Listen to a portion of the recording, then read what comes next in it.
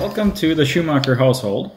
This is a LineViper. This is my LineViper that I use in our woods. And today we're going to just do a demo on installing the blade set for it. The Cutter Blade Accessory, to be exact. This eliminates, for most purposes, at least for the purposes that I'm going to be using my tools for today, it eliminates the need to carry a tubing cutter around. The tubing cutter has its application and other things, of course, but today we're resetting up our tubing, which is, we'll get into that.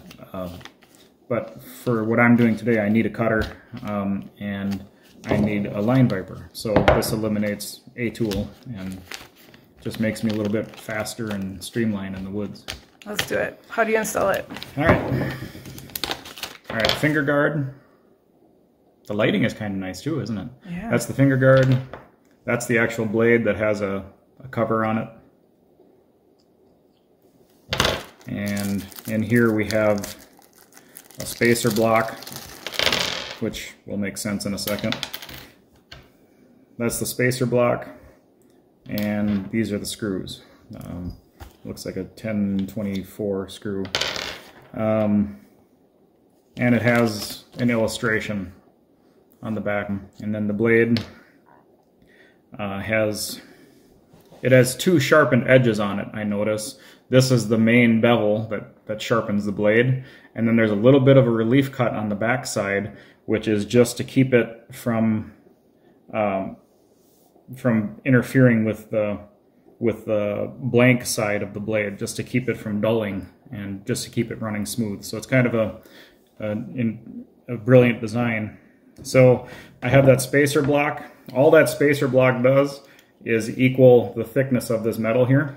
The spacer, you see it says blade side, frame side. You probably can't pick that up in the picture because of the texture of this part. But I'm putting the frame side against the frame, leaving the blade side to go against the blade. I'm just lining up those holes. And then this is the finger guard. This is, it's hard to screw this up because it has counter sinks, counter bores for the screw heads. See, so that gets placed right there. Boy, I got clumsy fingers today.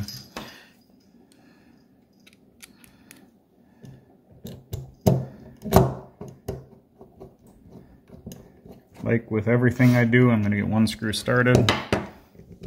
So you don't tighten it all the way. You just yeah, get them both in. It's just a habit. It's like it never does me wrong, and sometimes it's like imperative that you do that depending on what you're assembling. And then I just run them both so they're sort of tight, no pressure at all. And then I give them a good even tightening. And that's that. So let's show us in action. That completes it. So your tubing goes in there and runs it across that sharp blade. And it's nice. It's safe. You know, I've seen a lot of tubing tools, and I've been cut by tubing tools in my haste. There's really it'd be tough cutting yourself on this tool on accident. It's like everything we've seen from LineViper. It's well thought out and it's perfect. So you see here, this tubing was cut last year. That's how I disconnected it to take the tubing down. So I have to take that part off where I slid it with a knife last year to get it apart. So I'm going to cut that off, put that in my pocket, just throw it away later. This is what it boils down to.